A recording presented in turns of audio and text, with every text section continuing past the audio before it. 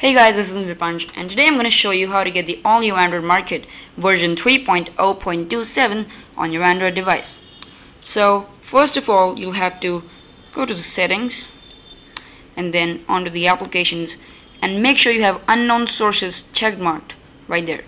So, if you don't do this, you will not be able to install the new Market.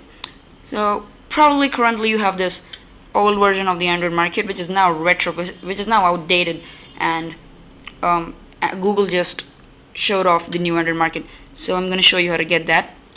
So now just go into the browser and you have to log into a website which is m.4 in digits shared.com,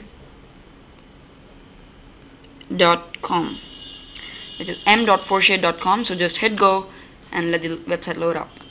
So when you're on the website, in the search one, what you have to type is Android. Type in Android space Market, give another gap, and then put in 3.0.27.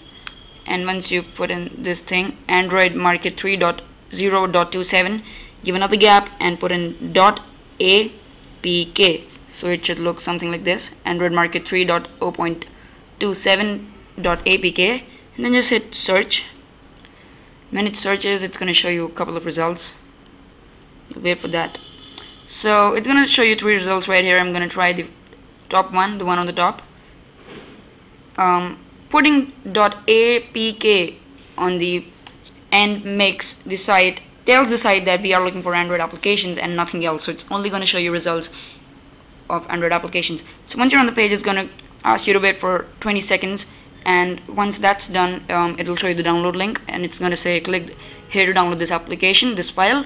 Tap that and it's going to start the download right there. Okay, you can tap that, but I have already downloaded the file, and all you have to do is go into the downloads of your browser and it's going to be there like that.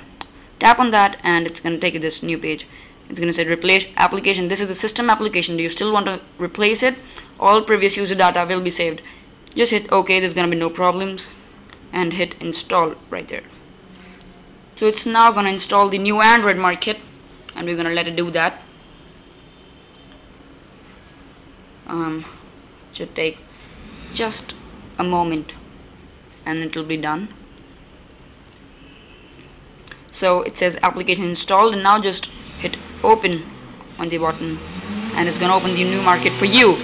So as you can see that we have the all new Android Market on our device. This is absolutely cool. By using Android Market, you agree to the Android Market terms of service, click accept, and you have the all new Android Market on your Android 2.2 device. Congratulations. This is also going to work on 2.3 and stuff.